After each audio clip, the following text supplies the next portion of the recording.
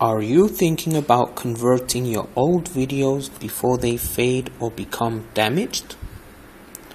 Or you may just want to convert them to a DVD or another format so you can finally get rid of your old VCR and watch them on your TV or computer. Well, converting your old videotapes is a lot easier than you think.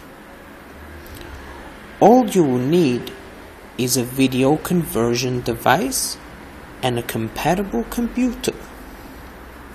There is a link in the description section on where to get the video conversion device for under $10 including postage.